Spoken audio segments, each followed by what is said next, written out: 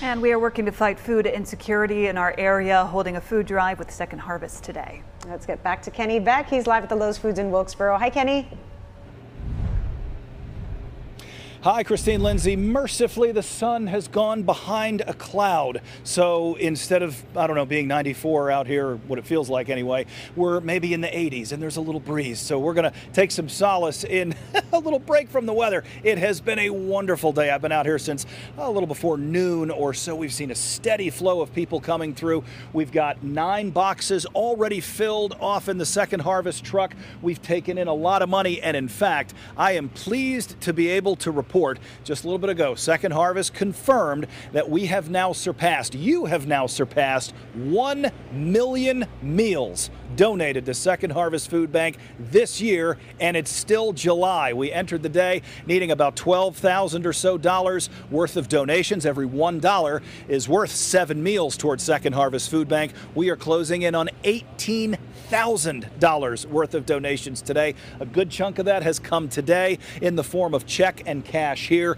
You've also made a lot of great donations online on our website, WXII12.com. We've got a QR code that makes it super easy. Again, every dollar is worth 7 meals. We've talked to a couple of people today who said, you know, wasn't that long ago I was in need of food. People talked about they had difficulty during COVID. A few people said they had spouses who got sick and they couldn't work and they weren't sure where money was going to be coming from. They said, now we're back on our feet and we are more than happy to give. And that's a wonderful thing because food insecurity is a big problem in our country. It's even worse in our state, and it's even worse than the state average right here in the high country, in particular in Wilkes County. So we are at the Lowe's Foods right off of 421. You can't miss us. Come on by, say hello, make a tax-deductible donation, or you can go online at WXII12.com. But again, 1 million meals for the year, and it's still July. This is hardly our last food drive of 2023. Good stuff out here today in Wilkesboro.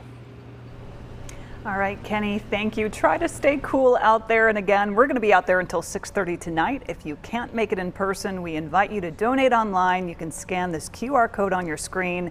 That will take you straight to a link to donate on our website. Together, we have already raised more than $17,000. Again, a big thank you to everyone who has contributed.